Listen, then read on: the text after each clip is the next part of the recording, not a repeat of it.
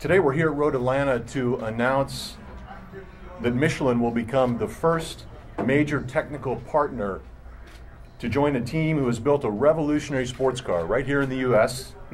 intended to compete in the greatest endurance race of the world, the 24-hour of Le Mans. Michelin is really excited to be part of this project. You know, typically racing's all about more horsepower, more speed.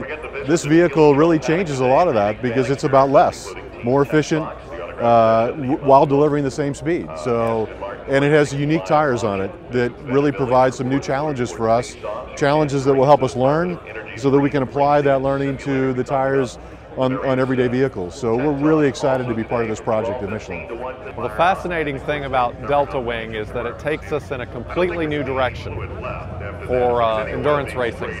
You know, for a couple of years now, our partners have been coming to us saying, hey, how about some bigger tires? How about taller tires? How about wider tires? Now, here comes a concept that's completely turned that on its head.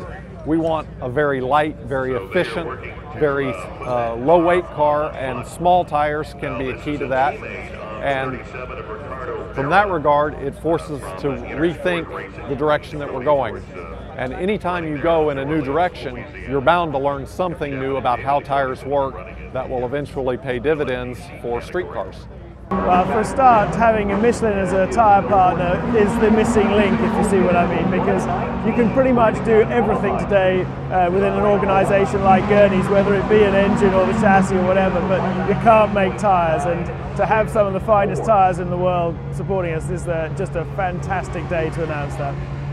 Well, it's a unique new concept, and that's what Le Mans is all about, is to prove new technology.